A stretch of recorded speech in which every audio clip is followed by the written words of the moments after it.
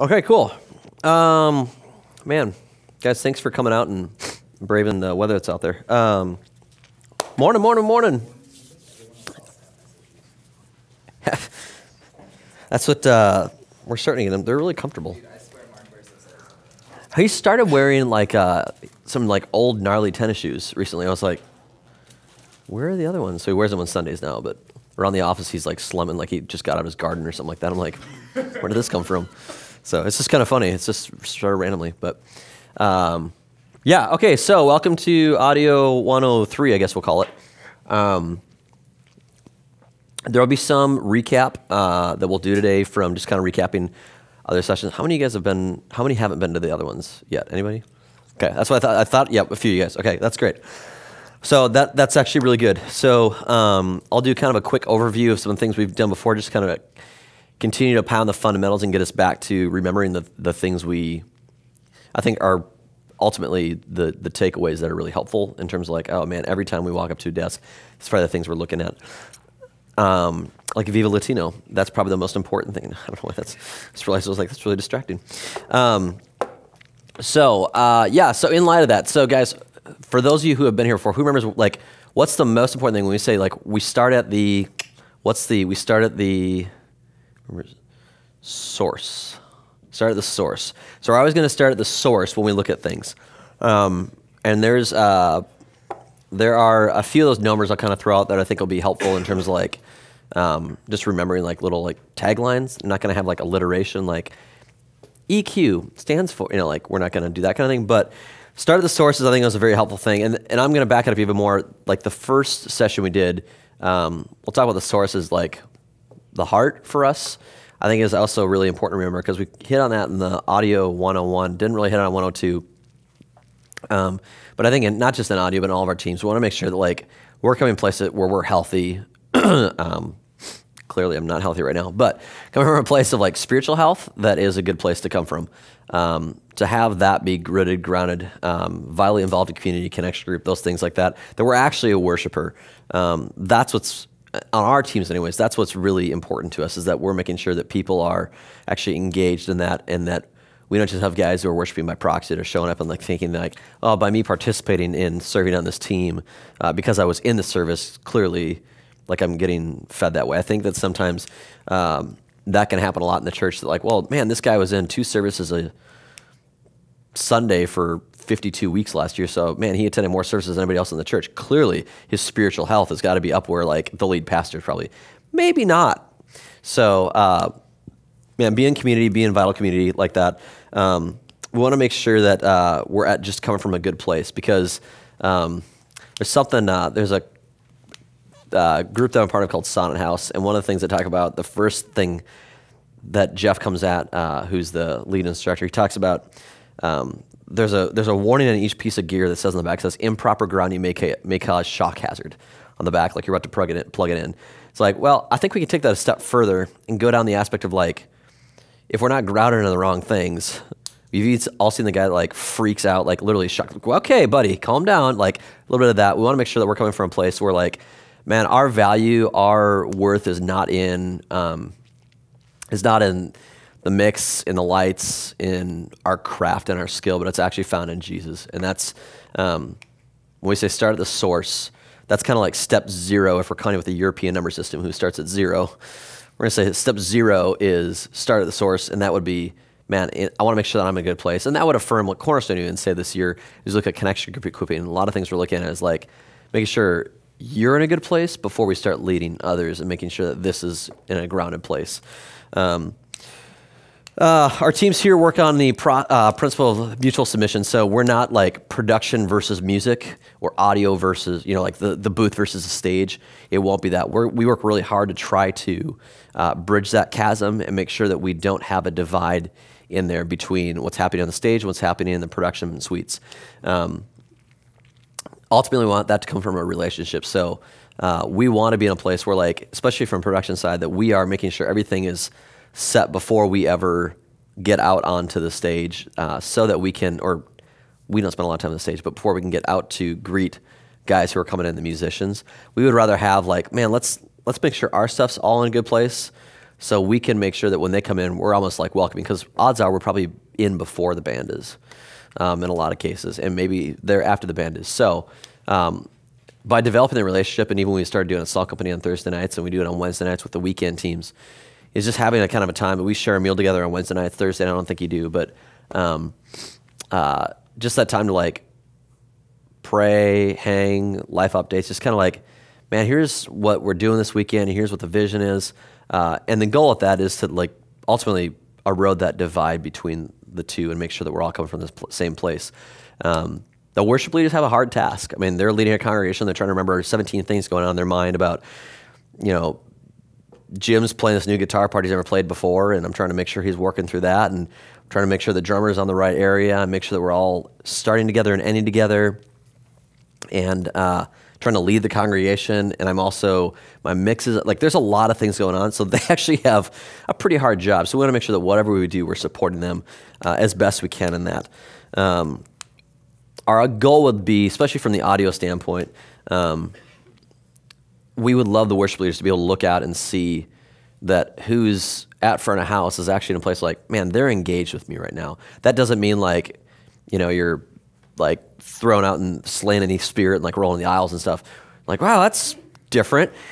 We're looking at more of the aspect of like, hey, man, that dude's engaged. And I'm more concerned, like, I'd rather have the mix be like 85% and you actually be like getting something out of it than you be at like 90% and just be like, man, I don't remember a thing that happened today, but I think I got a pretty good mix. Like, man, that's kind of a miss.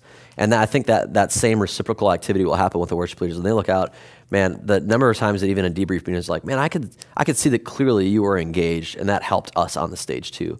So those are just good things that we think of, starting from the source, starting from the heart. For us, that source where we're at.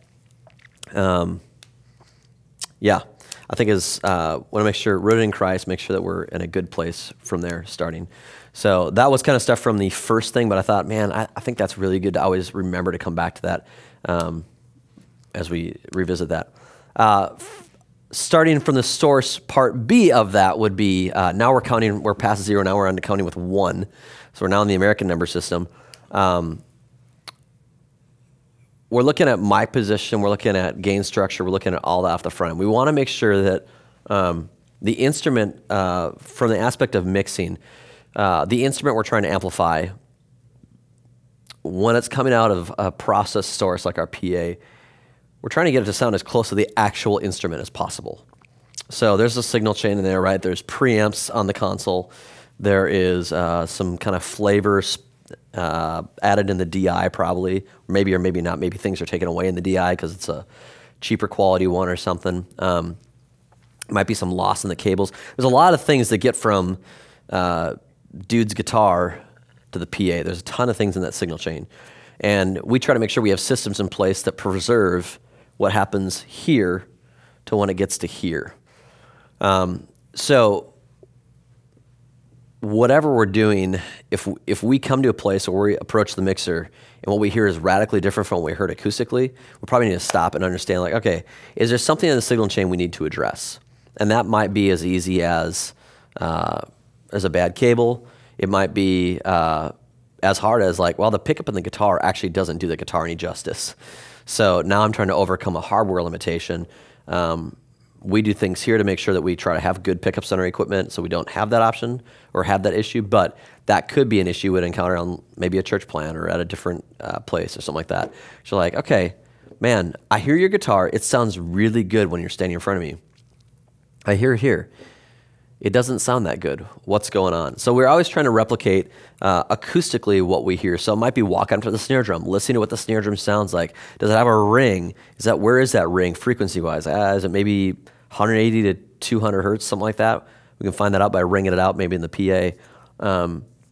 But we're trying to figure out, okay, it's got a nice crack. It's really fat and deep. Okay, we want to be able to replicate that in the PA. Not make it sound thin and kind of neutered. That nobody wants to hear a thin snare drum, right? So we're always trying to go back to the source and listen to that. Same with like guitar amps. Before you ever grab a knob on the EQ, maybe think about changing the mic position on the guitar amp. We do that a lot with our guitar amps. Like, is there a marker in here? Hey, there's a marker. If you got your guitar amp right? So we got that, and there's a speaker, maybe off center, because one of our amps is. It might be that like right here is not the best position for the mic. It might be that you slide out halfway across the diameter. It might be that you actually have a much better tone there. It might be that you'll see a lot of guys put mics kind of down in this quadrant or down in this quadrant or something like that. Listen to different areas. Kind of listen. I mean, don't put your head up to the speaker and listen to it, but move the mic around here. What does that do for me? Like, I find that when I move the mic this way, I end up getting a thinner tone. So if I want to darken up the tone on the acoustic, maybe it's kind of, dude's picking on, maybe it's like a Telecaster or something, maybe a little brighter, something like that, doesn't have a lot of body. I'll move it out this way to try to darken up the tone a little bit. Before I'm ever grabbing the knob on the EQ, I'm actually walking back to the guitar amp because there's a ton of controls. There's knobs all over this thing. You know, maybe there's a mid-side boost, maybe there's a high, probably some gain, maybe some volume, maybe they're different. So work with your guitarist to understand, hey, man, I don't know this amp. I'm hoping you do. Can we work to find something like what I hear back here at the amp sounds really good, but what I hear through the PA isn't right. Can we maybe make some adjustments to kind of get to a place where like we're in two good places, or where it sounds good in your ears and it sounds good at the PA. So always going back to the source before we're ever grabbing a knob on the desk. So we talk about source, we talk about good gain structure there too, the right gain structure, and we'll see that a little bit later when we talked about that back in 101. Kind of making sure it's metering deeply. It's not like just a little bit of sampling down here. We actually want a healthy amount of sample. We don't want it clipping. That's probably too far, but we want a good sampling rate. And part of that's the old adage that, especially in this new digital world we live in, the analog to digital converters, you want a healthy sampling rate so you actually have something to work with. It's like drawing blood. There's a reason they draw so much blood when they're trying to run tests, because if you only draw this much, you can't get a whole lot of results that way. So it's the same kind of process that way. Yeah, I think mixer basics. So as we walk down a channel strip, typically what you see is at the top, you got your gain knob right at the top. Who can describe for me what gain would be as opposed to like the fader? Difference between the two. Anybody want to give it a shot? Yeah. So for me, it's always been described as like gain is significant change. Fader is very like more subtle. Minute, like thing. So we always level the board at our home church. Yeah. Put the faders up, and then we can make minute adjustments with gain. Yeah. Okay. Yeah. Yeah, there's different approaches on that. Actually, what you just addressed there was one of the different approaches. There's a set your faders at unity, basically, or at nominal 0 on the mixer, and then adjust the gain to get to a place where it's where basically you can mix at unity. And there's actually good there's a lot of wisdom in that, because with most audio is logarithmic, right? So you've got like 0 somewhere up here, and then you got this diminishing scale down here to like negative, call it 60 or something like that. And maybe it's like plus 10 here. So you'll find that mixing from here, so this is probably like plus 5, negative 5, and then all of a sudden you're like negative 15 here. So if you're mixing, let's call it negative 15, this is probably negative 25, we'll say. Logarithmic, if you're mixing in this area in here, you've got a lot more granularity. You can actually do a lot more with the mix when you're living in this area of the fader. So there's a lot of truth about getting your gain knob in a good place there. And if you have proper gain structure, you've got even like dudes hitting the drum at the right volume, or the guitar amp set, like fixing those things upstream to make sure that you've got a good sampling rate coming in, make sure you've got a good gain structure. You should be able to run most of your faders around unity and have a good gain structure. There's a different approach that says set all your gain at 0 and then drive your faders accordingly. We would say that's probably not a great approach to do things that way. So there's the two schools, again, trying to mix in here and get your gain accordingly, or set your gain and then mix this accordingly. We would probably lean more towards this way, because you actually have more control by living more in this area here where you've got more discernment. So even if you're down here, this is 10 dB, this is 10 dB. So I'd rather live here and have control across those 10 dB than living in this little fraction of an inch down here. That make sense, everybody? Kind of like tuning a bass, or like even like a cello. Like you have the fine Like a coarse tuning and a fine tuning? Right. Yeah, a little bit. Yeah, I mean, this is ultimately what gain is it's the input volume coming in. So like, it's the input signal. So how much signal are you letting in? So imagine like a flow, like a restrictor and a flow valve. So like at some point you're turning, like on your faucet, you turn this is not a faucet inside your house probably. This is like the outdoor faucet, right? So your garden hose, so you kind of like turn it down, it's restricting a little. So you got a little, you open it wide open, you get the full signal coming in. So you're clipping here, you get barely got anything here. So we want to be maybe 80%. I don't know, that's, depends on what it is. So everything's going to have a different level you have to adjust the gain to. I find that, again, I've been around mixers for 20 plus years, and I find that like I have a pretty good barometer in terms of like, man, if I'm cranking my gain to like 80% on the console, something's probably not right. And I kind of stop and I back it back down so I don't blow something up. And then I'm like, go up to the instrument, I'm like, hey, are you in the right pickup maybe? Or like, just start asking questions like, man, I feel like I'm just screaming hot on this thing. Something isn't right. So, there's a pad on the DI. Okay, there it was. Okay, that just you kind of that comes with time. You start kind of feeling that. But man, use your gut check and your sanity check. So you're like, something doesn't seem right. If it doesn't seem right, it's probably not right. Even if you're pretty new to things, I think you're gonna find that like everything here is at 20 on gain. This is at 58. That probably isn't right. Like, just those kind of gut checks. Those are helpful. So starting at the source, getting the instrument right, working with the player to make sure that they're delivering, they're exporting the best product into the PA. I think that's helpful. I mixed at Salt on Thursday a few times. That just as we rehearsed on Wednesday, that was saying with the guys like, hey man, I think, can you just give me some more verb out of your, like he's got a pedal board from the guitar player. So I'm like, if you can give me some more verb, I don't have to add verb here. I know you have a reverb pedal. So can I just get some more verb as you're doing that part?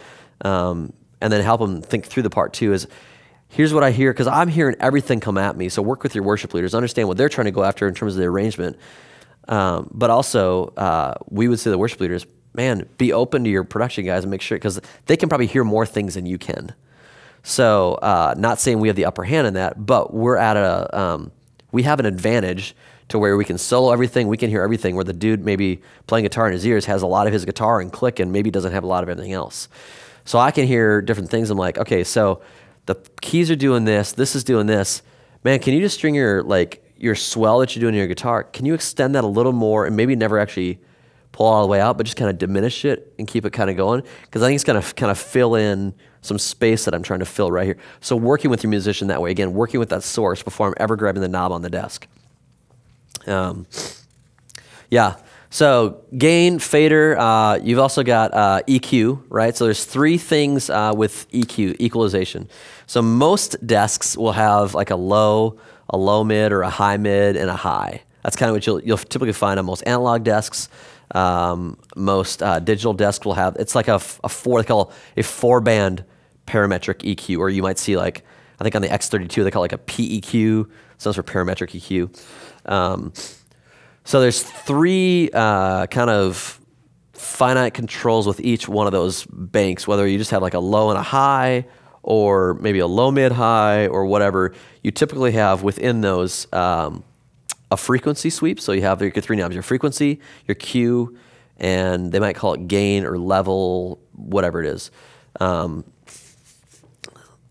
Ultimately, what it's looking like is these three things here. So here's just a standard EQ. Parametric, this is like a 4-band with shelves. Yeah, so this is a 4-band, got a couple shelves, and then it's got the filters in here too. But you're just looking at your frequency, right, where along the spectrum. Your level, so this is tucked down 4.5 at 425 hertz. Got it 4.5 dB down. And then at a Q of 0.54. Q is, man, if you've taken physics or something like that, or I think physics where they teach that, it's, was it width essentially in this case? Is how wide is that? So like, Q of 1.4 is pretty close to 1 octave. I think it's like 1.41. And I'm sure there's some math around that I'm not going to explain right now. But essentially 1 octave is 1.4. If you look back at the old analog consoles, you'll see really wide cues. They couldn't, like now with digital, man, we can get narrow. I can take this thing up to like a cue of like 100 or something like that. It's just like, it's like laser focus. And there's times where that might be helpful. I remember back even a decade ago, I was like laser focused on like, okay, I hear that ring and I'm gonna target it and get it out. Well, I ran out of bands. Like something isn't right here. I'm not doing this right. So think fundamental frequencies, right? So you got harmonics, right? If you've got harmonics, so down here where you start cutting things out here, when you cut this out, you're starting to cut out harmonics that are happening up here as well. So we would say, man, even for most of the nuance in the room, you're going to cut some more things down here more often than you're going to probably cut things up here. A lot of times, when we talk EQ, we'll talk about 2 things: boost to cut, meaning like, you know, sweep it up and then kind of sweep across so you can hear like the whoosh, like, oh, there's that frequency that's driving me nuts. And then I'll spin it, I'll cut it out that way, and I'll show you that in just a sec. And then we'd also say subtractive first. So additive EQ can be really tasty. It can be really seductive, especially in vocals and things like that, or even like in snare we do it, and just like it kind of pops out like that top and just kind of gets you in the teeth. Even in vocals, just kind of warming up the top end to kind of get it to cut through. But especially in a live setting, anytime you start adding like what's not there and you start bringing it up, you start increasing your opportunity for feedback. So we want to, if we do additive, you're actually taking away your problem frequencies and you're reducing the opportunity for feedback. So we have very few feedback problems because primarily our approach is subtractive EQ. I had feedback problems a couple weeks ago on a Sunday morning, and it caught me very off guard. On the first service, I'd accidentally turned off the EQ on the pastor's mic. So Mark came out, and all of a sudden it was like, whoo, and I was like, what is happening? Like, this has been years. Like, what? I realized that I'd turned off the EQ, and I knew when I did it was during a video. Thought the video channel was selected, and I turned off the EQ. So the pastor's channel was selected, and I turned off the EQ. So it's just one of those like, but I had to think through, I was like, how did we get here? Thankfully, I remembered back 5 minutes earlier, but I was so thrown off by the fact I was like, we don't ever have, what is happening right now? Because we practice a lot of subtractive EQ and have things set up. But when you're cutting a lot out like we are in our pastors, you put all that back in, you pull the volume up, it's all going to roll free in the room, and it's like, holy cow, okay, and now it's there. So as soon as you take that out, it all went away, thankfully. But yeah, we would say like the boost to cut thing. I'm going to take, let's just take this frequency. Nope, that one's on. Let's take this one because this one's not on, right? So we just say boost to cut. So I'm going to take and I'm going to narrow this up, and I'm probably just going to sweep that across. And as I sweep that across, I'm going to hear something. Maybe it's this 1K right here. I'm going to probably bring that back down. I'm going to start with just a little, so I'm not like, don't do something like this because you're just neutering the signal. You're not getting any life out of that. So I'm probably just going to start maybe around like, maybe a little less than, maybe half of an octave, so like 2.3, 2.6, 2.8, somewhere in there. But I'm going to try that. So I found that this was really bright. I'm kind of sweeping it this way, and then I'm going to pull it back out. So that's what we would say is boost to cut, is that you're boosting it to find out where you need to cut it. That's probably a lot, well, I won't minimize. I would say that's a lot more effective than, you'll see a lot of guys, like the whole band's playing and they'll push the fader up to like 10 and listen for it. Well, the problem is now you're destroying the relationship of that instrument with the rest of the mix. And it's probably not giving you an accurate representation of like when you start treating it and pulling frequencies out, you've got the gain or the level in the room so elevated that you're going to have to pull out more of the frequency than you probably needed to, and you actually are never going to run it that loud. That makes sense? So try to avoid the temptation to slam this thing up here, like get it all the way up and then dial it up and then bring it back down to where you're going to use it. Because what the frequency needs to be down at this level and the frequency needs to be up at this level are two completely different things. Does that make sense? Where did I have that? Yeah.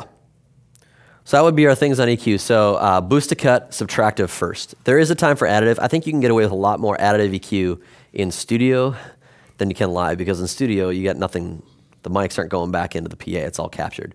So there's even things that we'll do today when I do some mixing here in a little bit. We'll have some additive EQ probably on some things just to kind of get it to cut through the mix a little better, even on these PA or even on these speakers. But we probably wouldn't do that live necessarily just because it would probably contribute to some issues for us. So certain things like a bass guitar, I do spike a lot of like highs and mids. I'll spike those really high, and you'll see in one of our channel strips, it's like plus 12 in some areas. And it's like, how are you getting away with that? Well, the pickup on the bass isn't really going to feed back like a vocal mic will. So is there a mic there? Technically, it's a pickup. It's not really a mic. But you can get away with some more of those things. Even on the drums, we can spike like a 10 dB on a snare at like 1K or 2.5K or something like that. Well, he's in a bubble.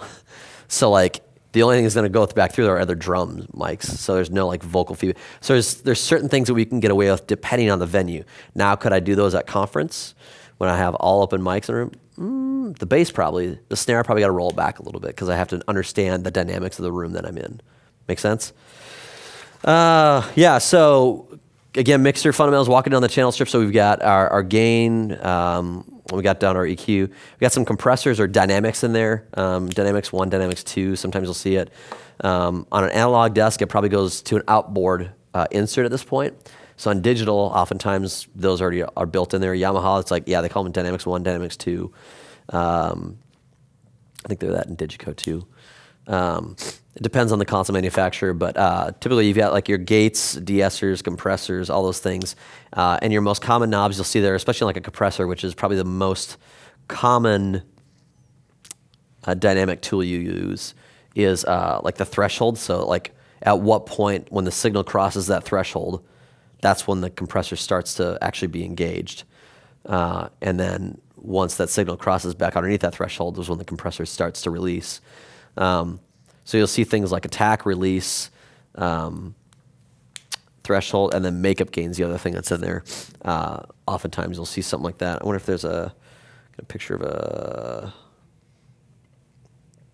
Yeah, here's a good one. So, yeah, so here's your threshold. This is like the big old knob. It's like, when does the signal cross? Makeup gain, excuse me, ouch. Attack and release. So at what point after crossing the threshold does the compressor start to engage? And at what point when the signal crosses below the threshold, does it start to release? So you got fast attack, fast release, slow release, mid attack. There's really no like, fast attack is this. It's like every knob is different. So like fast, medium, slow. So it's kind of the way. There's some compressors, there's like an 1176 that was developed back in the 70s that actually like, fast is this way. Gotcha! So it's kind of backwards. And a lot of guys are like, it doesn't react. Well, it's backwards. Oh, okay.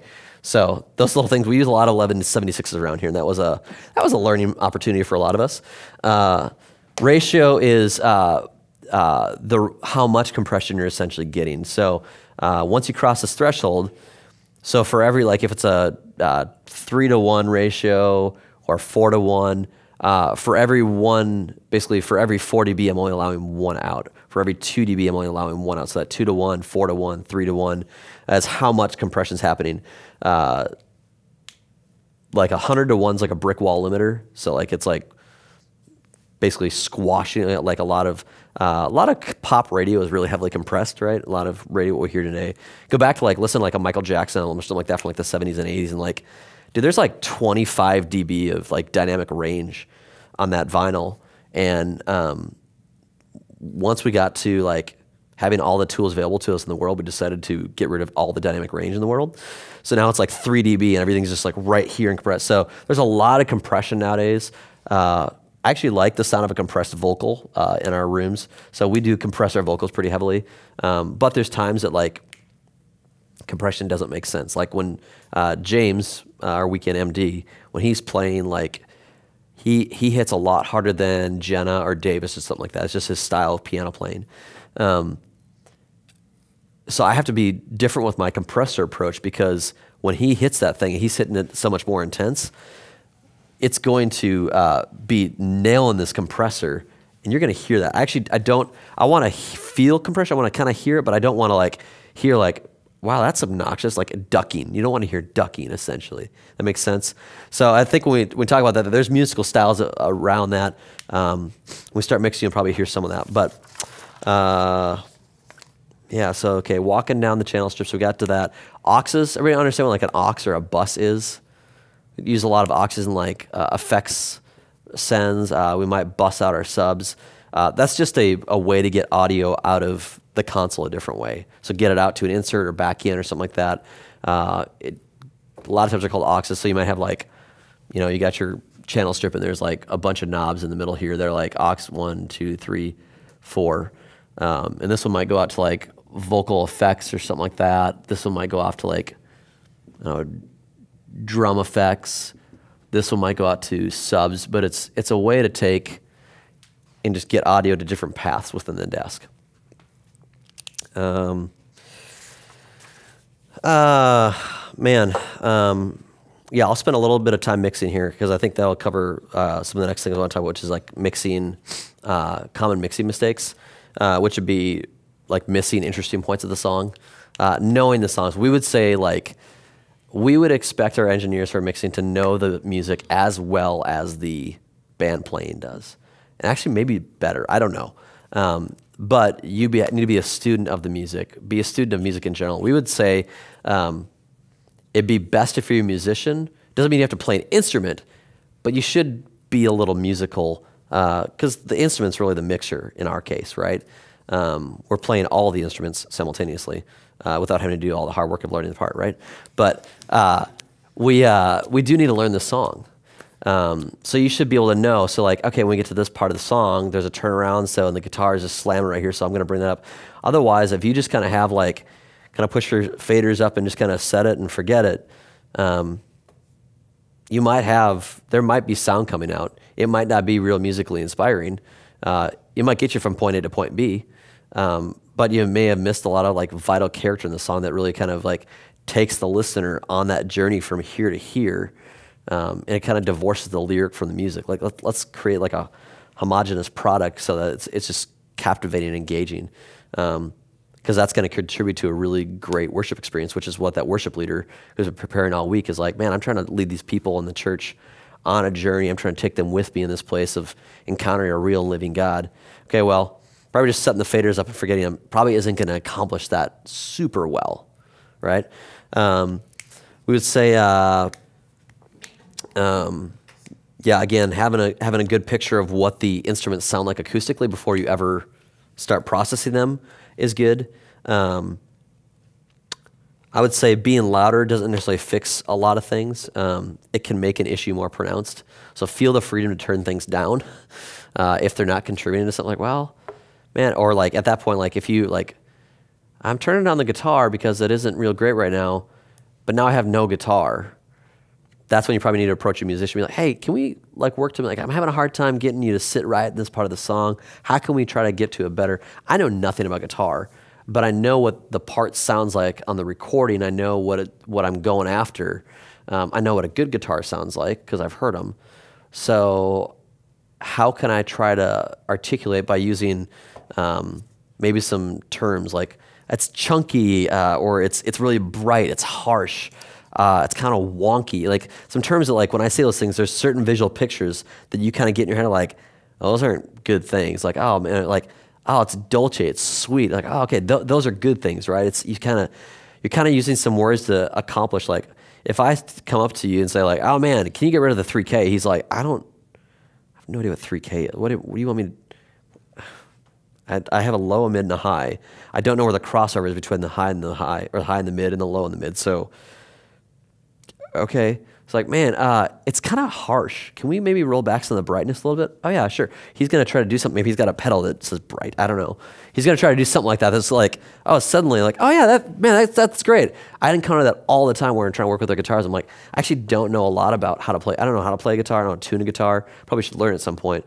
But again, I know I'm a musician. I know, even though I don't know how to play their instrument, I can have a conversation about them about like where we need to get to and help them to hear that. Because they want to sound good. We want them to sound good. We all want the same thing, so how can we work together to get there? Questions at this point? I'm going to do some mixing now to kind of basically like as I would walk up to a console, like walking through, because we haven't done in our trainings, it's just like actual mixing. Yeah. Okay, sorry, I had one Yep. before you started Yep. mixing. You mentioned a DI earlier. What's a DI? Great question. So like direct injection, I think is what it stands for. But that's the little box that takes your basically a 1/4 inch or your instrument cable into XLR. So you'll see them on, totally, no, great question. So DI, man, we've got lots of different kinds of DIs. There's tons out there, different manufacturers. There's a Facebook group I'm part of that was talking yesterday about DIs on basses and acoustic guitars. And we have 4 of the kinds that we're talking about in the post, and they start getting into some new ones, like one that Stephen Curtis Chapman uses on a guitar. But it's like, man, I've never even heard of it before. It's like a brand new, I was like, wow, I thought I knew a lot about DIs, and I've never even heard of this. But there's so many like these like boutique-y kind of things that are coming out there. Actually, like give a lot of character and kind of fun. But we have like our acoustic guitars go through an Avalon U5. So on the piano riser, the keyboard riser, there's 2 racks there. The shorter rack has the wireless unit for acoustics, and then directly below it, there's 2 looks like studio preamps. They essentially are. And we run our wireless signal out into a U5 before it gets into our preamp, our digital preamp. So we're using a U5 on that. We try to use J48. It's like a little blue 48 volt Jensen DI. So Jensen is a term you might hear a lot, Jensen transformers. It's a higher quality transformer. So the transformer that converts like that high Z to low Z signal for the desk, all that impedance conversion and crazy things, that all the science of why audio works the way it does that I have no idea about. But all the things you'll learn about music technology, I'm sure at some point or something. But yeah, there's just tons of different DIs out there. There's $20 DIs. There's $2,000 DIs. You know, there's some DIs that have tubes in it. We have like the Ready that we sometimes use on bass. It's got 1 or 2 Class A tube preamps inside. So it's just like literally there's a tube inside that thing, like in guitar amps. So there's just a variety of different ways to get the signal from here to here. That some add color, some are just completely transparent. But yeah, great question. Great question.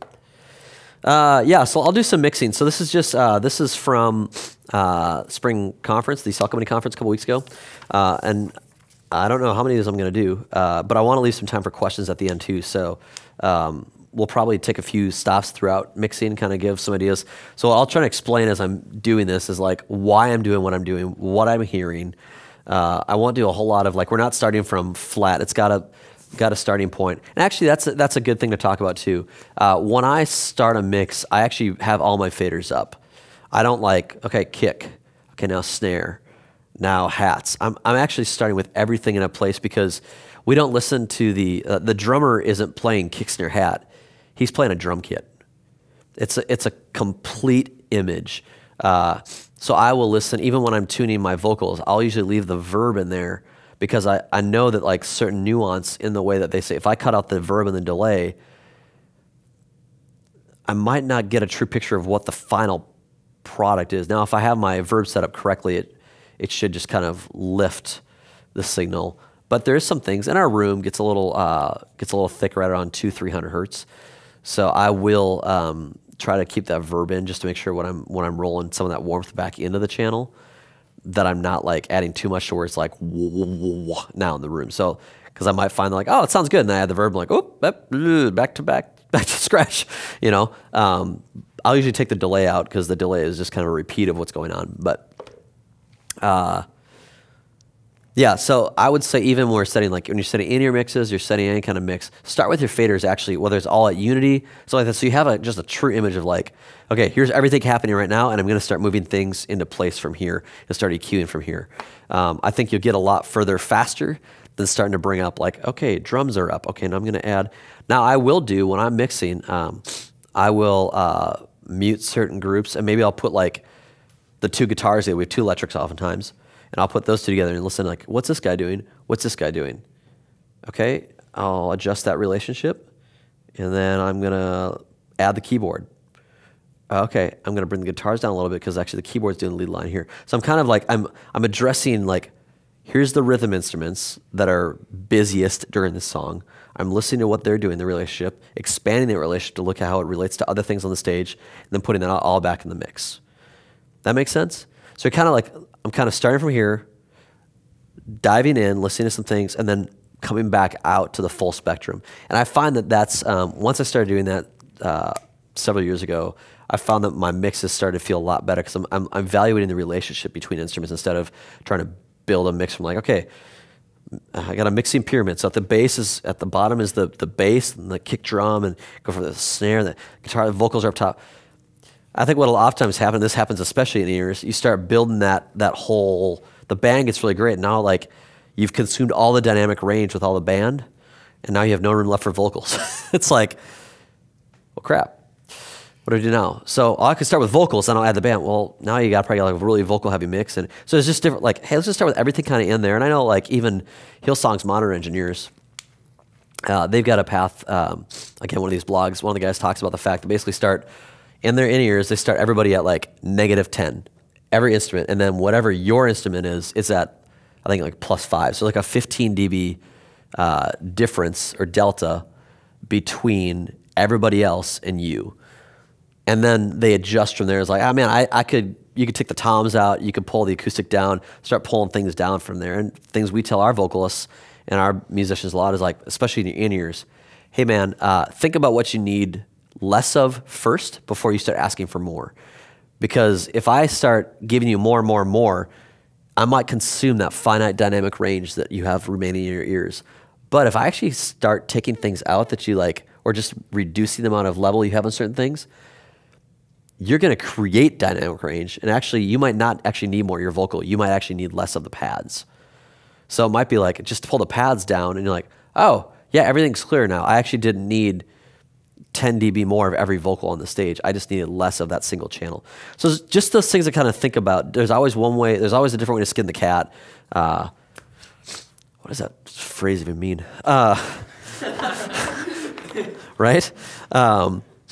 So yeah, so let me jump into some mixing here. So this is actually, like I said, from conference. Let me shut the door just in case of people. The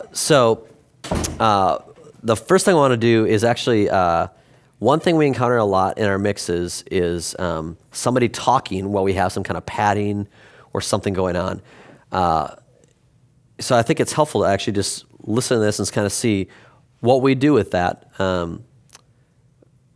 We tend to keep the effects in because, like you'll hear right now. So this is going to be for conference. So some pre-rolls happening. And eventually Daniel is going to start with a little bit of his electric lick for So Guys, Alive. And Dana's talking right now. Is this? But I want to give some presence to it. There's a delay, there's a verb on the tonight, guitar. Guys, So if I had a very we dry wanna come vocal, together, gathered it's going to feel weird, as brothers right? and sisters So I've got a under the little bit of banner verb in there. of Jesus I don't have as much Christ. verb as I have when we're normally into the song, but I'm leaving a little bit of verb in there Tonight, just to kind of give want some you guys to presence feel to it, welcomed in kind this of fill the place, space okay? a little more. It kind of, I want you to feel the it's more freedom immersive than it is to just as encounter like the living you talking God. to me. And and to worship Him as you see fit. when we have a as you feel conversation, like He's there's calling always you to do so. So reverberance tonight, in our if you conversation. just It's never a dry come out of conversation. your We only get that when we're in a chairs, studio, we maybe turn that off the means verb, right? Sitting down, maybe that means There's nuance in this room that's standing up, reverberating back raising at your us, hands. so You can it's kneel, natural to hear you can some read sort of verb scripture, when he's you can talking. Write in your diary, I don't know. Maybe it means going to the back of the room and just losing yourself and allowing the Spirit to talk to you. But I want you to feel. But I've got the guitar. freedom It's to be in there. led It's by not the like Spirit tonight. We don't want anything that we're it's doing not up competing here with to him. be We want to make sure it's not distracting to you. competing. We've gathered tonight to have a conversation. So maybe I with might pull God back just a little and bit. to give Him glory and honor and praise. And so we're just gonna, before we get started, I want to hear Dana clearly. let's offer up a prayer for the night. So he's going to pray. I might bring that guitar back up a little bit. I'm going to bring Dana's mic down. And I've probably... So I'm mixing this all on a trackpad. So there's going to be some little bit of like lag in some things. If I had X number of faders in front of me, it gets a lot more effectively. Coming probably for Audio 104 or next year's trainings, we will have a little surface here. But I would probably also have like all the vocals. I would have Dana here and all the other vocals probably here. because they can hear the PA, right? By bringing these down, I can get his mic higher and you can hear him better than having all these guys up at the same level. So I usually, in our call to worship cues or something like that, I usually have these guys at like -10 and this dude at -1. So there's like a 10 dB delta between these. I didn't do that here just because I couldn't get them all up in time, but pretend that all these other vocal channels were actually down. So Dana's was high. So now that Dana's done talking and Davis is actually leading the song, I'm bringing Dana's mic down because, again, open mics on stage don't contribute to helping us really. So Dalton's not doing much in the song, which is why his fader is far the way down. It's primarily Davis with a little bit of Molly and Carson. So I'm going to turn on, we're in Soli. So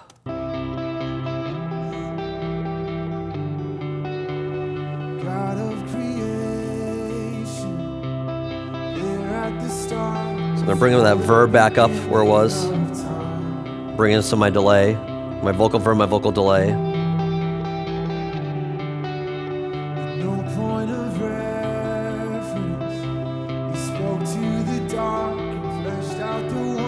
I like that space around him. Sounds like he's not in a chamber, but again, I also know what this song sounds like. I've heard a lot of the radio, I've heard on the album, so I'm trying to kind of emulate that, right?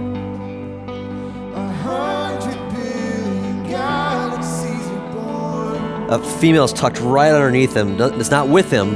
It's not all sons and daughters. It's Hillsong. It's right here. It's tucked right underneath. So I want him to kind of walk like this way as they sing.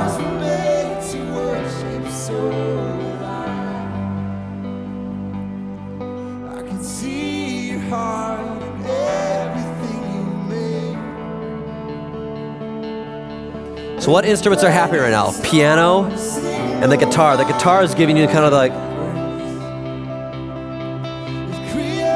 you might see people in the room kind of moving like this, like, well, that's because they can feel that guitar is cycling, right? So you want to keep that in there, kind of just keep that pulse.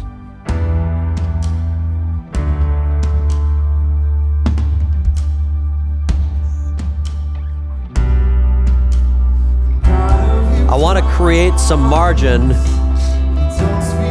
so I can go somewhere with this song, right? I know what's coming. So if the drums come in, they're just slamming hot. It's like, well, that's cool. Where do I go with those later? So we're gonna create some dynamic room, right? 3 dB on the radio is great. 23 dB in a live environment's great.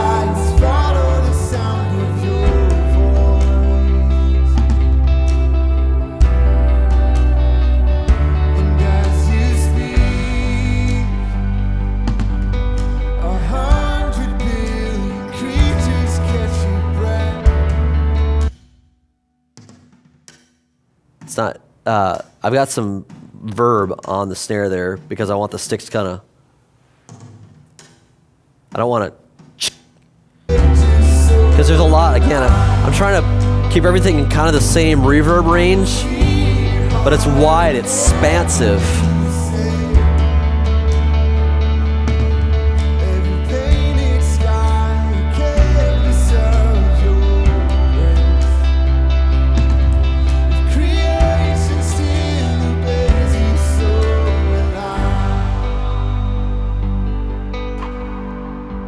I knew the SPD was going to hit right there, so I brought it up a little bit.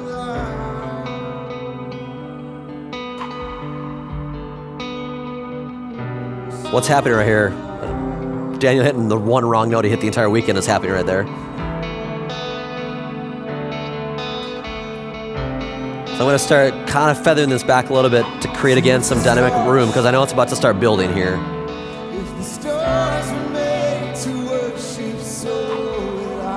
Start boosting my vocals a little bit here, maybe. If the mountains bow in reverence, so will I. If the oceans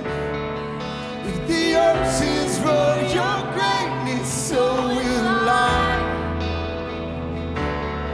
For if everything exists to lift you high. Drum's gonna start building, so let me give some more like drum spank.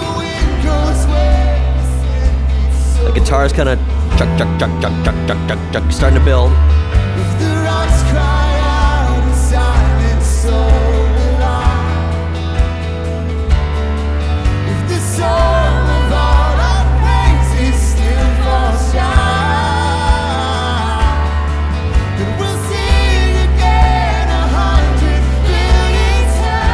is gonna break. Ah!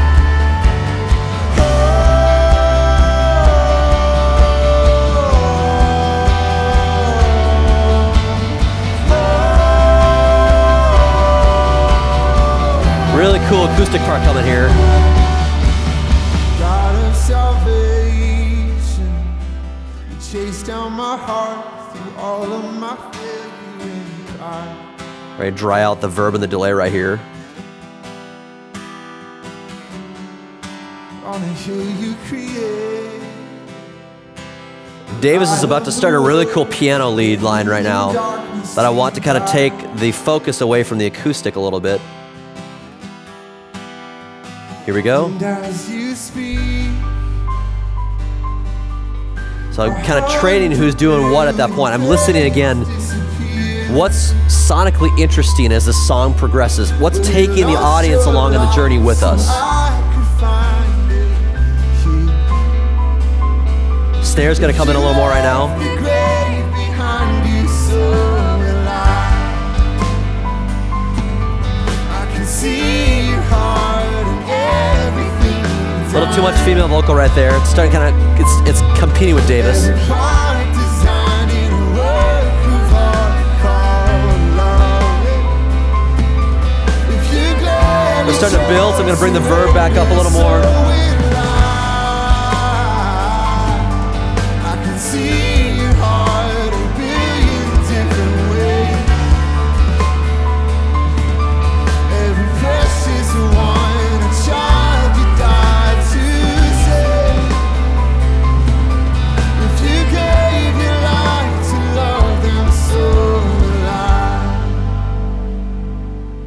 like you would again 100 billion times. But what measure could amount to your desire? I'm gonna bring the piano up just a little bit to kind of give the room some The pitch. one who never leaves the one behind. Yeah. So that's one style song, a little more of a mid-tempo ballad, but there's a lot of nice things that kind of happen in that song. Questions with like what happened there, like, hey, why did you? Could you guys see what I was kind of doing down here a little bit, like the faders moving and stuff like that? Yeah. You just slide over the Yeah. the right. I forget what it's. This way? What is the? All these purple? Yeah, the drum. Yeah. bank. These. Oh yeah. So yeah. So something we don't do live. We have it bussed for it. We just don't use it. Is parallel compression. So basically, what this does is it gives you some, when you need some more like oomph out of your drums, you can get it just by riding that fader up. So let me actually. If it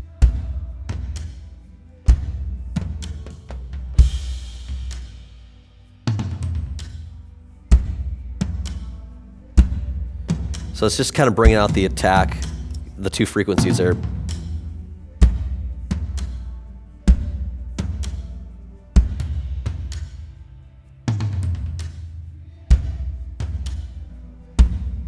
Kind of brings it a little more into focus.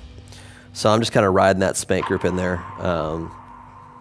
Holy verb, it's amazing. I love that. That's so good. That's so good. I told Ben, I was like, hey man, just give me as much verb as you can on that thing. He did. Again, working with your musician to get what you're trying to go after at there. So you said you don't Yeah. run that live. So we don't. There's a lot of guys. Words while Yeah, adjusting things. totally. There's a lot of stuff. So there's a couple things we do. We kind of do it on like bass too. There's a second bass channel that you'll see in our mixers. This bass mic. That's kind of mic and DI, but basically we kind of put a emulated crunchy bass on there. So parallel on drums, right? So brings that extra oomph out. And there's times that maybe we get kind of big or something like that, and we want to kind of drive a little bit more bass. So actually listen to the bass channel here too. It's a similar thing. It's not parallel compression as much as it is.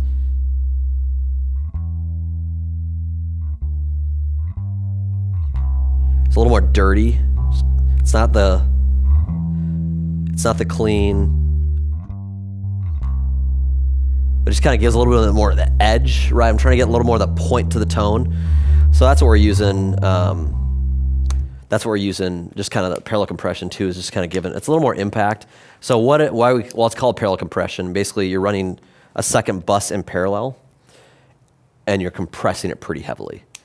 So that's the old adage where it comes from, is parallel compression. And you Google parallel compression, and you're gonna find 7 days worth of reading for 34 hours a day.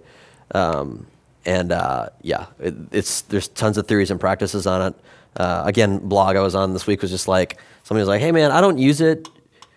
Does it make sense to? Should I? And the best response on the blog was like, hey man, that's not for everybody. Like, don't feel like you have to just because it's a tool that exists. Like, one guy was like, I keep it in there and I barely use it, but there's times like it gets really thick and I need some more, like, you just do those toms of slammer. I need like a little more punch to the snare.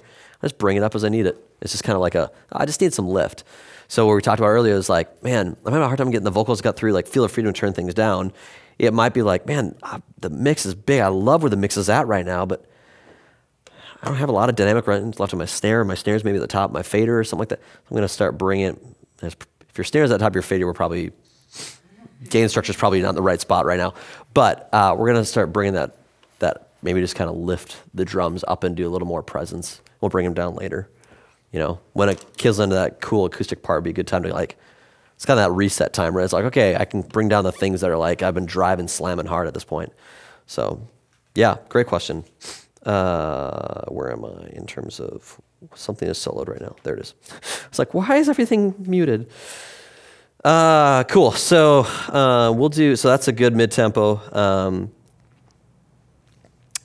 to the altar is another mid-tempo. Let's do one that's a little more Found in You, which is actually the next song we did. So Carson actually is leading this one.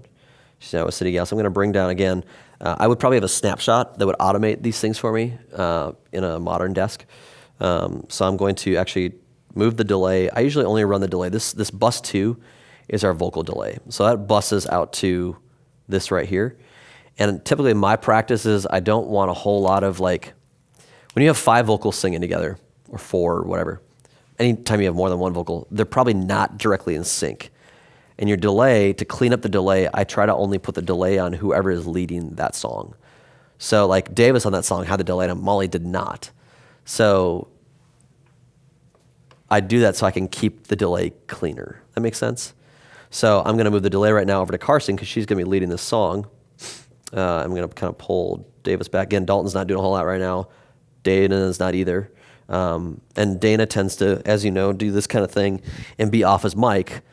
Well, I have live drums in the room, so I'm actually gonna pull his mic down because otherwise I might get a lot of drum bleed through that mic. So again, I'm trying to manage what open mics are on the stage right now that I actually don't need, and how can I buy myself more headroom in my mix by pulling things kind of lower that don't need to be in there. Make sense?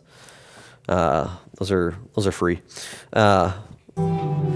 So that's not the right, that's 118. Let's go to Found in You. That's not right. 318. I wrote the wrong number, I bet.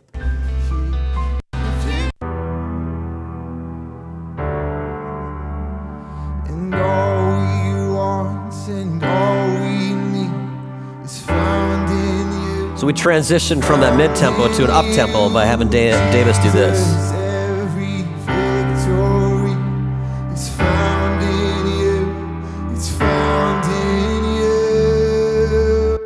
So what I just did there is actually, so Planning Center has the tempo of each song. If you pull up like the, in here, I'm just kind of pulling up the little song chart. It tell me the tempo of the song. Man, it should be right. So I'm going to change my delay now to 118. So that way, actually, it's keeping in time with what the song actually is. So this is my tempo for this song. So that way, it's not like at a weird kind of delay. Yeah. Is there a reason that's called tap on that board? I know the button where you tap the tempo, but Because you tap the tempo. that's the Tap delay. Yeah, there's, it's a old adage. Just tap delay is like, because literally we're just tapping it in, right? So we start with it all programmed. There's times I might like, you could run multiple buses. You could run the one that's like a quarter note, one is an eighth note. You could do different if you had enough buses, you could do that kind of thing. So like maybe there's times in a song where we start with like a quarter note delay. So maybe it's like the song is 72. So we actually might be like starting kind of down like this and want that 72. But as the song picks up in speed, we actually want it to be 144, right? Because we actually want it to be like an eighth note. So I actually might program a snapshot that actually goes from 72 to 144, or I might actually just have one that stays at 72 that is eighth note now. So it's actually technically in 144 because it's 2 beats every one. So there's different ways you can get there, but yeah, it's just tap is. So yeah, vocal delay is what I call it in here, so it's actually a little more clear. Okay, and I missed that right there. What I would have had right there was this, because Bennett starts with a.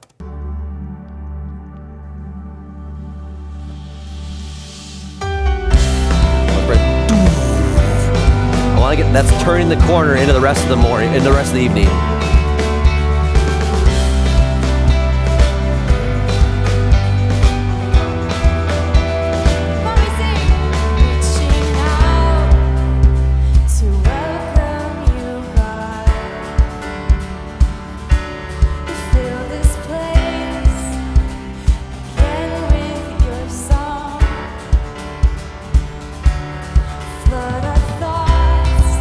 Guitar part.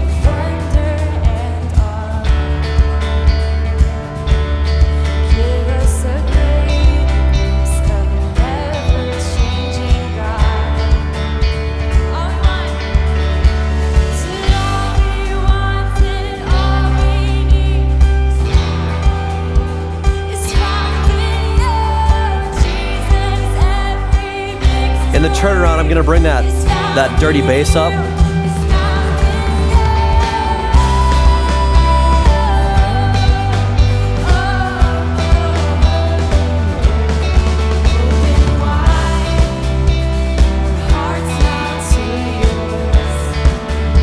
A little more gang vocal on this one. So I kind of want to hear all vocals, but I don't want to like.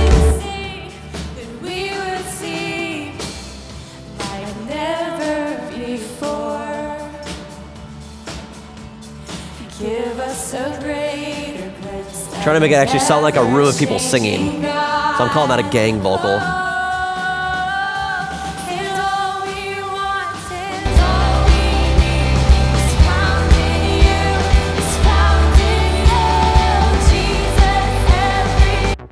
There's this thing happening right now.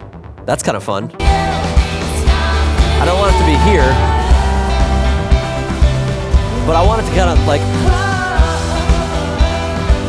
it's kind of keeping that, it's supporting what the kick's doing right now, kind of keeping that circle rhythm going.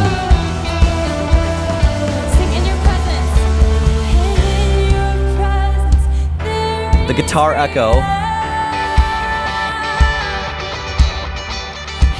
So it's a call and response here, right? So the guitar is responding to what Carson's doing. So I should have them kind of right here until he starts playing the same time she is. I need to kind of give it some more duckiness so we don't kill her vocal. Cool piano part coming up right here. Again, what's driving us?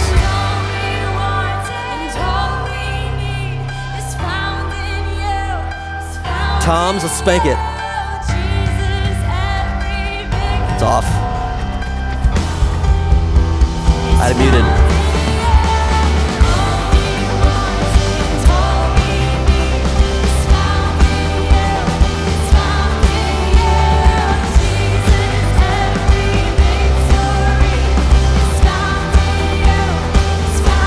I'm gonna drive it now.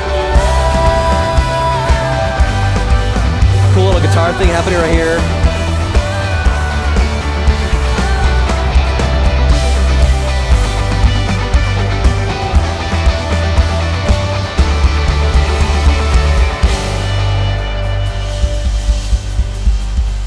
So there's a lot of things happening at the end there where there's the so it's like, okay, I've got that to choose from. I've got Daniel's like, and then there's like, there's also some kind of piano thing. So it's almost like, again, that's where the actual mixer surface comes in handy because I can't grab all those at the same time on a trackpad. But Yeah, I probably would have like allowed there to be a little bit of call and response at the end of that song too, in those 8 bars as we shut down the song, kind of allowing those pieces to kind of come out, and it just showed, man, there's like almost like a choir of instruments happening at that point. It's like, man, people are it's a party, it's a celebration, and the room feels that. Again, we're taking the audience on that journey, right? We're taking the church along that journey. Yeah, so that's kind of like mid-tempo. There's an up-tempo one that just kind of, as I think through it, again, there's a lot of things happening in that song that I'm trying to capture as we walk through it. And this Logic doesn't allow me to do it, but typically, you see, so these are VCAs. This kind of matches what we've got on our console too. So drums, bass, keys, 2 electrics, acoustic, Vox, and then beyond that, we have 12 on our most of our desks. Some have 8. Vox, there'll also be a band one in there, and that band one I'm just actually using as my volume knob right now. So I would probably like, at the end of that song where Carson's like, "Wah!" and the band kind of takes over as she kind of comes down. What's the most important thing happening at that point? It's not Carson's woes. The vocals, even though nobody goes home humming the kick drum, right? We know, well, maybe drummers do. I probably do, let's be honest here. But most people don't go home humming the kick drum. They go home like, what's the song? We want, and especially nowadays, you're having this trend right now in modern worship, I think, where like, we still want just a killer band. It's a lot of synthy stuff too. But the vocals are actually, I think in the last year, have come up in mixes quite a bit. Just as I listen to a lot of mixes around, like vocals are really present. And I think that's a Jesus culture thing. I started to see it, and they use tons of compression in their vocals. So it allows them to kind of just slaughter them through the mix. But it's really cool. It sounds good. And again, what's the most important thing we're trying to communicate? It's the lyrics of the song, right? So it actually makes a lot of sense. So we've started doing that too. Again, I don't want a church mix to where it's like all vocal and no music. That's not cool. We want to bridge that gap where we still want a really foundational support of music underneath there. Again, it's musically inspiring, but we want the vocals clear and present in the room. That might mean like we have to do something with here so they don't like become harsh, because these frequencies will always become harsh if they get too loud, start get hard in that. But as I have those woes, or even like a woe in the middle of a song, not necessarily at the outro, it might be the woes, I actually bring the vocals down a little bit and my band actually up a little bit, because the woes probably aren't the most important thing there, right? It's probably something else that's happening at that point. So what is that other thing that you're kind of bringing out? So again, I'm trying to ride that dynamic, again, creating dynamics within the room. I'm kind of riding that band fader that isn't on here that I'm just using this volume knob for. So I can kind of create like, okay, so maybe we're sitting at 94 dBA for the band, and when the vocals aren't there, maybe it's 91, maybe there's a 3 dB boost in the vocals. Well, as soon as the vocals aren't there anymore, we almost have lost intensity, right? So maybe I drive that band up at the outro to keep us at that 94 sustained just as we finish strong. Again, forte doesn't mean loud, forte means strong, right? So I want to keep that forte as we come to the end of the song. We've built this intensity across this 3.5 minute journey. And the last thing I want to do as we come to the end is I want to finish well. I don't want to like, wah, and trip across the finish line. And if the vocals are screaming, we're going to trip across the finish line because we've lost the energy that the vocal provided. So how do I make up some of that energy? I'm going to boost my band a little bit at that point. Make sense? Let's do another. So this is a different exercise in, I'm not going to do all of, what is this song called? It's the You Are Good, King of My Heart. I think this is an interesting one because this is a use of effects that, this is as you fill in a mix, there's a lot of things beyond the instruments that can fill in a mix, 72. Vocal delay, 72, and this song is actually in 6/8, so it's going to have a dot on it. So I just made that D means dotted in the case of this compressor. So I'm actually going to dot the quarter note now. I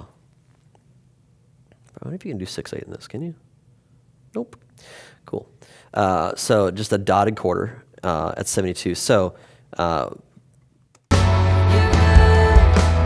we're in this song, right? So Molly's singing it.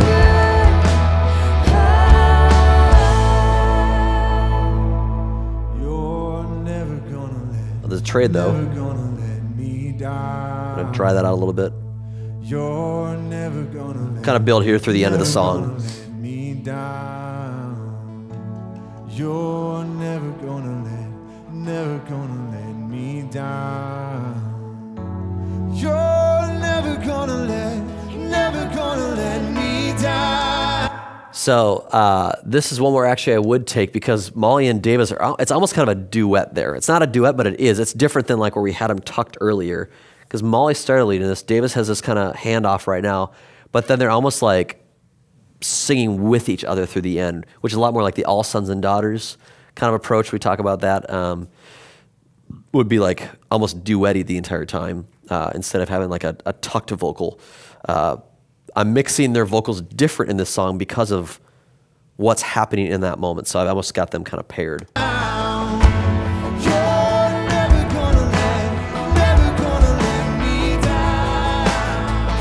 Toms kind of slamming.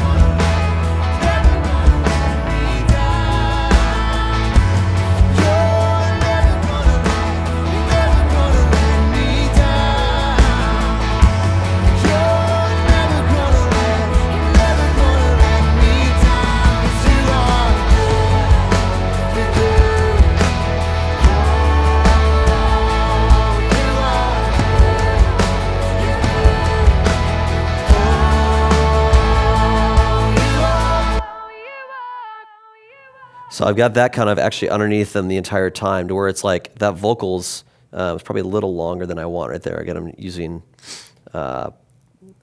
oops, wrong one, vocal delay.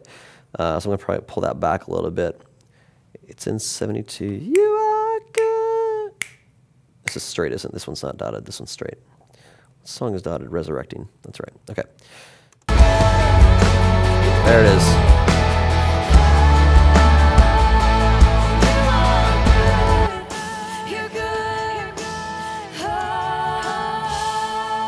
Pull that back a little bit. You're gonna let me down.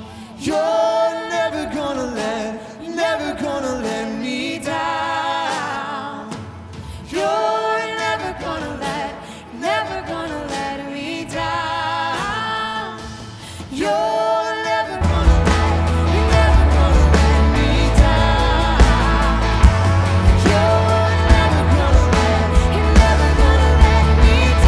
'Cause you are good.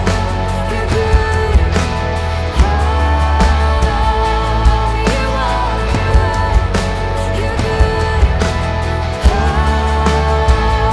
Oh, you are good. You're good. It's kind of a cool thing. Again, you're adding something in there, just kind of, I think it plays into that. Again, what's that drive, right? There's something kind of in there. You're seeing that room kind of doing this. I'm going to play to that feeling.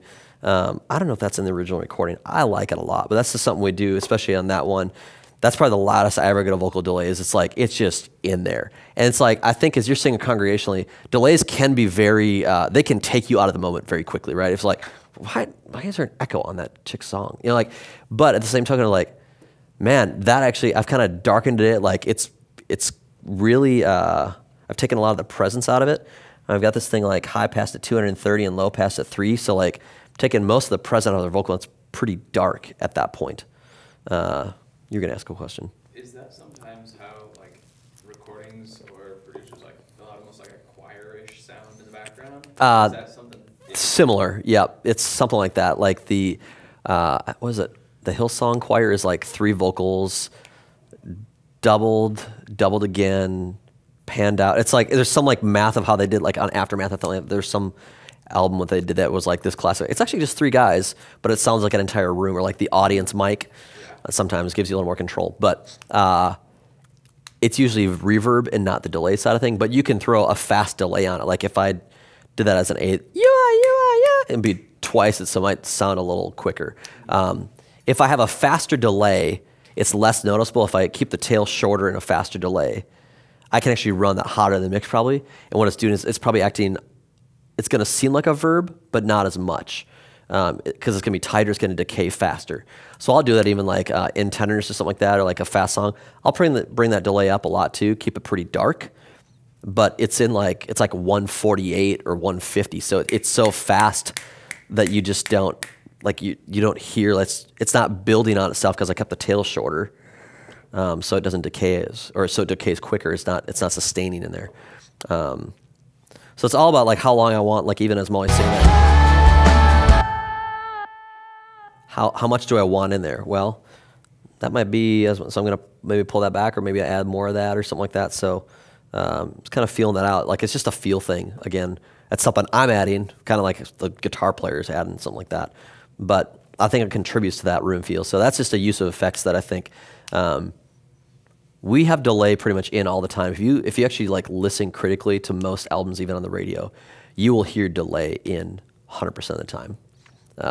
It's really interesting. If you start listening for it, you'll start hearing it all the time. It'll drive you nuts because now you'll never stop hearing it. But it's actually like, yeah, that actually really contributes to what that vocal is doing. So it's a tool we use in there, but you have to get it right. And again, you have to mute it when they're not taught, when they're shepherding the room. It's like, welcome to Cornerstone. Oh gosh, so like you got to be Johnny on the spot with that one. So like the same way we duck, like there's two things I always tell our guys, like, hey, when we go into a speaking moment or a shepherding moment, you pull that verb back, -10, 12, whatever like that, and you turn that delay off. Like there's two things that happen. Maybe the only two things that I care about. Like whatever you do, make sure the vocal's clear and turn those things down, because that'll immediately destroy anything you just tried to create in the moment before. But it's like, oh, all the secrets are on the table now. It's like, gosh. So, yeah, one more here, Resurrecting. I think this is a 1785. Because this song is a fun one, which, again, I'm pulling all these out of Planetarium. So I'm banking on the fact that my worship leaders have gone through and actually put the right data in there, because it's helpful for me. Or like in the guitar players are pulling their delays on their pedal boards out of that too. This one I think is dotted. The resurrecting King. No. Oh, Come to the Altar must be dotted. Oh, Come to the Altar is. Yeah. Okay, so is resurrecting me. Yeah, this is straight. Okay.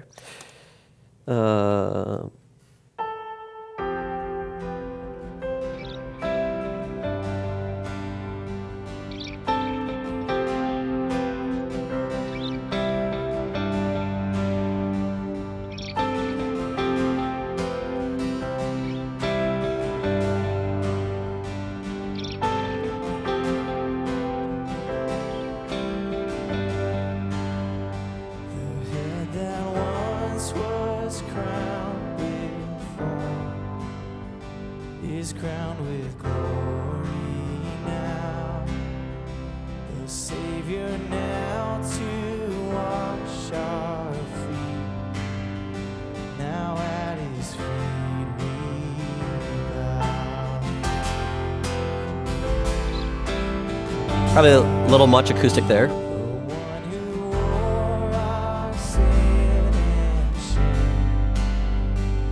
So I talk about not like, or I set it and forget it. It's probably not a good thing. I think it's points like this, like, man, use this opportunity. There's not a whole lot going on. It's kind of diminished right now.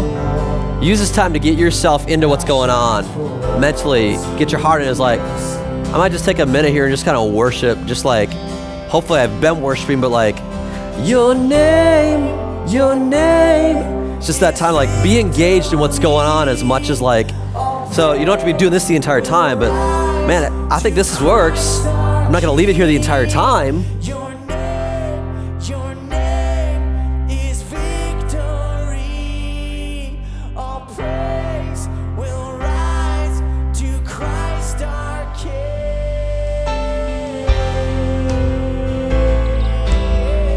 Might bring that, kind of not that fast, probably a lot, but I might roll it up a little bit.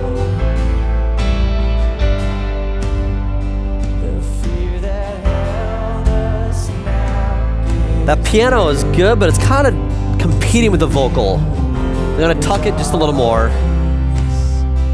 His final breath upon the cross is now alive in. Big snare hit coming up. Your name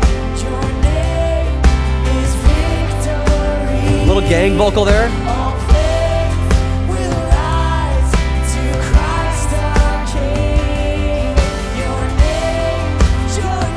I can still tell who's leading it, but it feels like a gang vocal.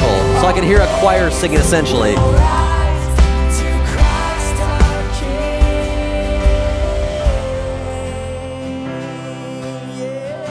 Yeah, yeah, yeah. It'd be a cool place for a delay right there. Yeah, yeah, yeah. Pull this down a little bit as we start to build. This is fun too.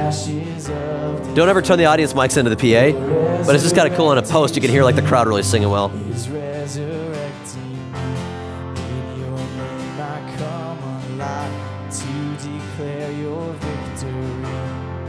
The resurrected King is resurrecting. By your Spirit I will rise from the ashes of defeat. The resurrected King is resurrecting me. In your name I come alive to declare your victory. The resurrected King is resurrecting me. By your Spirit I will rise from the ashes of defeat. That fun guitar part's really cool. Is resurrecting me. In your name I come alive to declare your victory. The resurrected King is resurrecting me.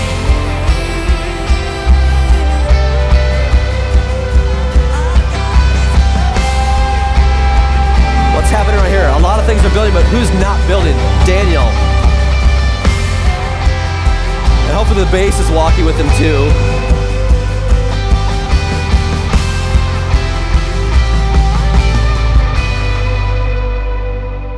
Quick reset, probably, so I can get back there again. The tomb where soldiers watched in vain was borrowed for. And then Dana completely gets thrown off by the room here. His would not. Thankfully, Davis sung through it. Our God has robbed the grave. Tom's just slamming right now. Has robbed the grave.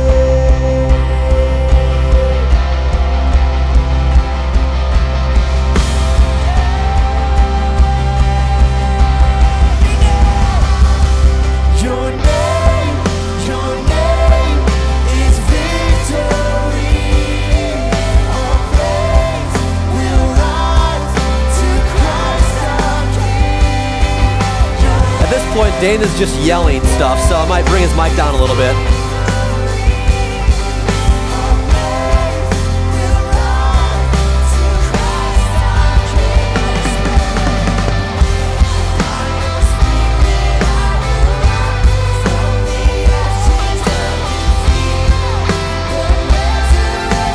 And the room is just at this point just shouting, so I don't need as much vocal anymore because they're leading themselves.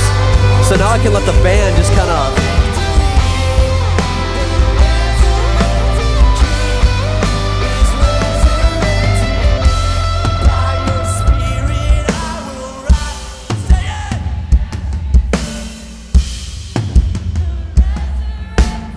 Carson's a little off. She's off mic though. So, that guitar part right there is kind of fun. Kind of, again, almost as loud as the drums are.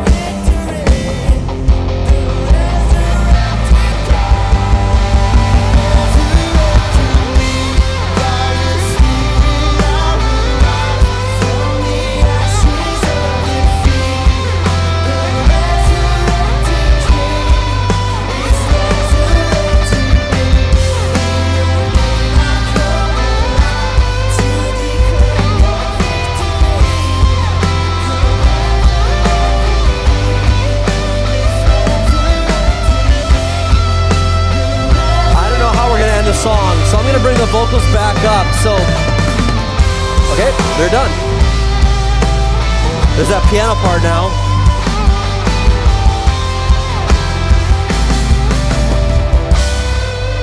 Again, I'm kind of trading out the guitar for the piano on just that last 4 bars there.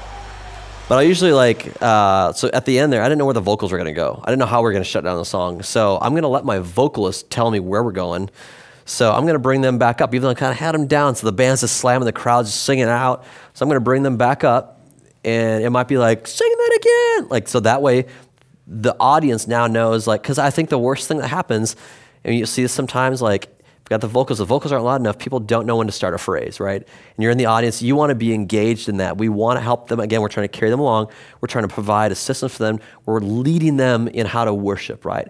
So we want to provide confident leadership for them. So hopefully your worship leader knows when she or he is about to start the next phrase. The audience might not, though. So I'm going to bring that vocal up so it's like, oh, and they sing instead of being like, that's my head. We've all been there, right? It's like, oh, I didn't know when we were starting. So give them that confidence of like, okay, now I know. So I might boost the vocals just into that turn or coming out of a huge turnaround or something like that. And then I'll bring it back down, maybe 2 dB, 3 dB, just kind of like let it sit back in. But it's giving that confidence, again, as much as I bring a guitar during a certain part, what happens right now, the vocals guiding the audience, that's a pretty big thing right now. So I think those are good examples of just different types of how I would approach a mix. Questions? Was that helpful? Kind of listening through. We haven't done a lot of listening through some things, and hopefully, like I said, if we had an actual mixer thing, it'd be a little quicker. But yeah. Sometimes, like, our worship leaders will change the musicality of the song, try to, like, I guess, revision or refresh how they're going Yeah. do that. So, I guess, how do you anticipate, how do you lead through that? Yeah. If that makes any sense. Yeah, I think you're saying like live or like just a new arrangement of something. New arrangement, more so. Yeah, I think it's just being like, I usually try to get with them if it's a new arrangement, like, hey, can you walk me through how you're starting the song, how you're ending the song? Again, making sure that I understand clearly their intent of what is supposed to be happening. Oh, okay, so primarily this is just piano and acoustic, even though there's 8 players on the stage.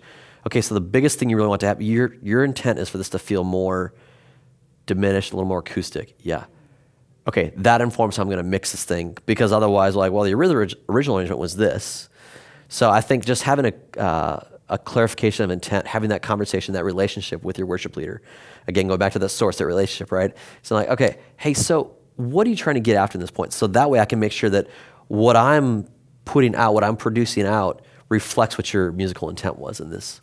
Yeah. This is never really like a super dramatic change from what the original song Right. is, but like recognizing what the nuances in the new version. Totally. Yeah. How to, Yeah. Okay. Yeah, great question. Yeah. Others? Okay. Hey, 10:02. Which means that you guys should be in your next session already. Guys, let me pray for us like that, and then I'm going to send you on. God, thanks for raising up laborers. Thanks for Salt Network, what you're doing there. God, we stand in awe so many times of what you are doing. So God, let us never lose that fresh taste that you've whet our appetite with. God, continue to raise it up, do more. Even with these leaders in this room, God, looking to learn more about these things. God, we know we need production people at these sites. We need people on church plants. God, would you raise up people to send them out, and would you backfill here, because we need it desperately, Lord. We love you. Thanks for this day. Amen.